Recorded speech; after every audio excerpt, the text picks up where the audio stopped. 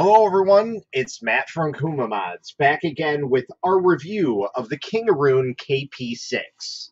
So Kingroon reached out to us a couple weeks ago now. It's actually been about 2 months, I want to say. So it's a long overdue review. Usually I want to try and have it within a week or so, but the more the merrier.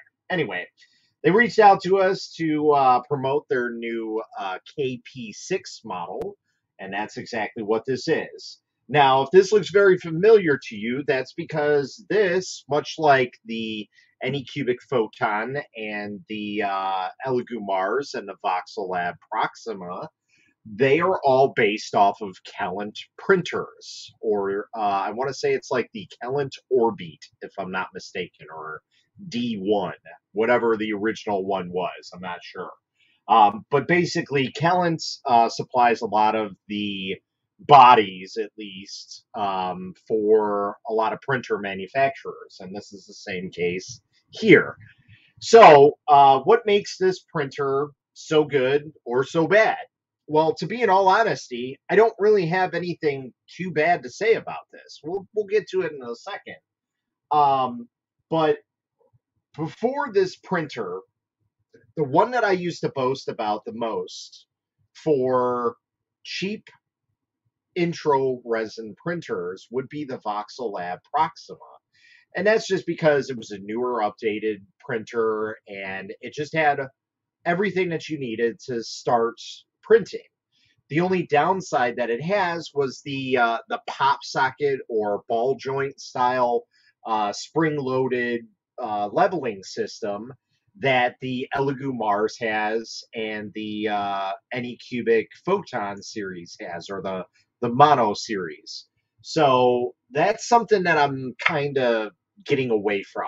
I don't specifically like those type of leveling systems, and that's more or less because over time, in a very short period of time, nonetheless, they tend to become unlevel or they just can't be leveled because if you are here and you're usually have your base plate like sitting that way, you're scraping off your prints. Usually, when that happens, you're putting a lot of force on the whole upper leveling system, and with those ball joints, they don't tend to keep their grip over time.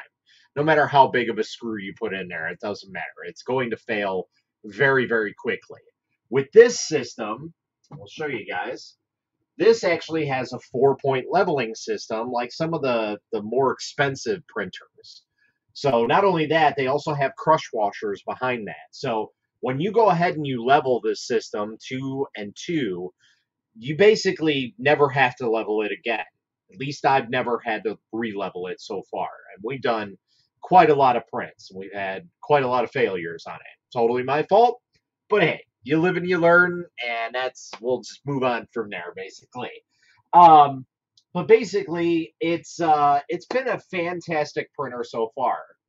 I have had almost no issues with the printer itself, except for one little thing. Now, with this printer, there is an active carbon filtration system. Now, how good that really is, I haven't really tested, but I will say that it's been sitting no more than 2 feet away from my face, and I have not smelt any of the resin that I have put in there. So that's a very, very good sign. It's far superior to most of the stuff that is out on the market that says that it has active carbon filtration systems, and then it's just more or less they just push the stuff out there and put it through a filtered screen, and that's about it. Talking about you, Anytubing. Anyway, um, yeah, it's been a fantastic printer so far.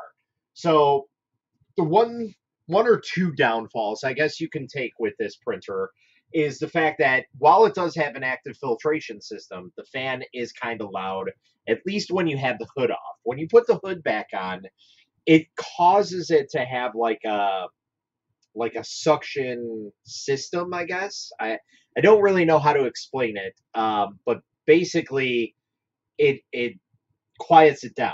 I don't know if that's a good thing, like it's starving the fan or not, or what, but you can definitely notice a huge difference between when You don't have the hood on to compare to when you do have the hood on. So, but other than that, that's really about the only loud part of this entire printer. Other than that, the printing in general is dead quiet.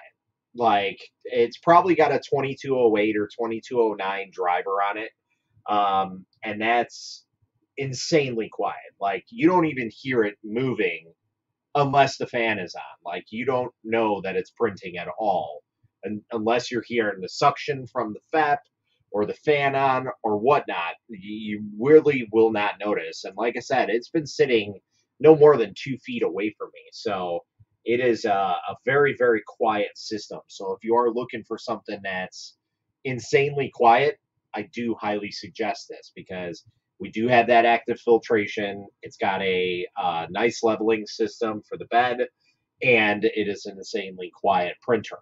Now, the other downfall, which it's kind of a downfall, but not. So, for you guys that are She2Box lovers, and I specifically use She2Box, but I do have other programs that I can use. This does not run a She2Box board in it, surprisingly enough. So it comes with, I believe it's 1.1.8 She2 box, and that's because as version 1.9 rolled around, She2 box ended up locking up all their boards and specifically only allowed it to work on their system. Otherwise, you'd have to work with She2 box to allow the coding to go through on other slicers. Well, that's not the case with this. So again, it's kind of a downfall, but not. Whereas I always have the most up-to-date software for She2Box because I do a lot of background work with She2Box, and so my new slicers do not work with this system. So I specifically have to have the 1.1.8 that is supplied on the SD card to make this printer work properly. Because if you were to set it up in a brand new slicer with 1.9, you can go ahead and slice a file and do everything that you normally would. But once you put that USB drive on here, you go ahead and you go to your folder, you will see that it will error out.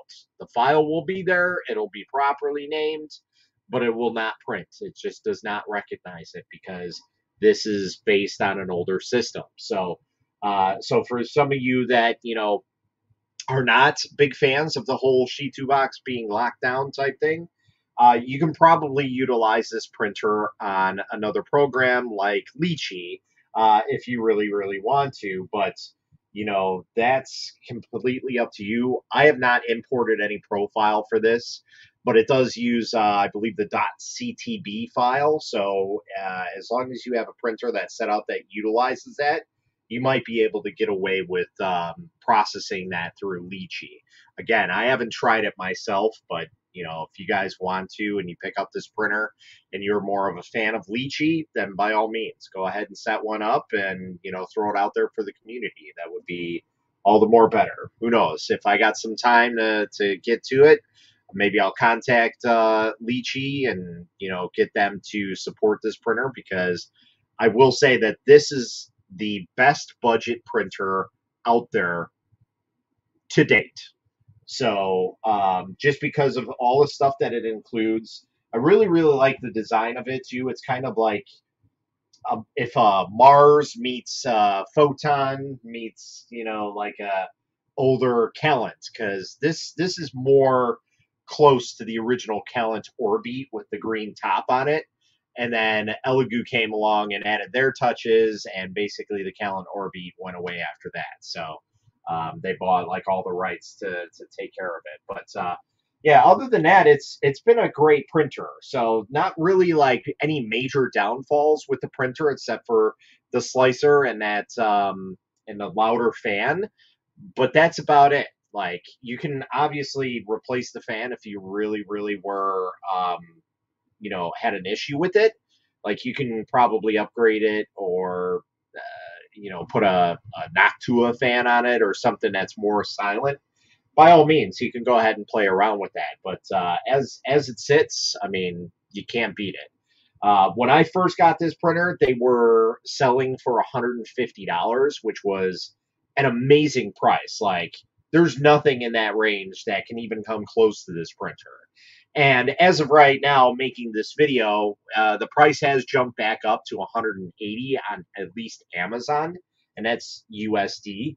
So it's still a pretty good printer for the price. Like I said, you have a far superior leveling system. It is insanely quiet. You're not locked down to Shitu box like most of the other printers in its price range. And it does have an active carbon filtration system. So you kind of get that all in one package in a small unit. So if you're looking to, get a printer that is a budget friendly printer, this by all means is your absolute best buy, in my opinion. So, and I don't know who's next to take the reign over this, but the last one, like I said, I always used to post about the Voxelab Proxima, and that was a reigning champion for a little while for me. And then this one came out on the market, and it blew it all away. Like I said, it's silent, active filtration, and that leveling system. Excuse me. So those are all great. Now I did want to show off some of the prints, and we have been specifically printing the iFun the iFun IF 3120W, which is basically their white rigid resin. And I just did a video about that, so you guys can kind of see a piggyback. And I'll provide all the links to all the stuff that I printed off this printer. But basically, one of the ones that I wanted to do was a Captain Planet statue. Now, my apologies for the lighting. We're going to try and show this guy off. But he is a three-part section. So his head, his torso, and his bottom body, basically from his waist down, are all three different sections, and we basically just took some resin and used the UV light and pieced them all together. So now he is a whole person. So very, very nice. We did like a flute because I kind of had like a musical instrument type thing going through my mind for a little bit. I'm not exactly sure why. Hey, it just kind of happens. And then I wanted to do some like kind of D&D miniatures or something in that range because I don't really show off a lot of stuff where it has like various ranges. So that's more or less why I wanted to print like a musical instrument, a figurine, some miniatures in a way. They're not super miniatures. I want to say they're like 78 millimeter. So they're not like super small, but to some people they are. And like I said, my lighting with this white is just horrendous. So my apologies for it. But these are really, really cool. Super high detail, flexible resin if you need. And then last but not least, we made a replica of a Dreamcast VMU. And again, it's kind of hard to see that, but that's basically what we were making with that. And it's been a great printer so far. So very, very good. I absolutely enjoy it. So if you guys have the money to pick this up, I do highly suggest it because it is the best budget resin printer out there to date. So, but that's pretty much it. I'll leave links in the description down at below. If you guys got any questions, comments, concerns, go ahead and leave them below as well. And I will try and read them and get back to you as fast as I possibly can. And yeah, that's pretty much it, guys. Until next time, happy printing.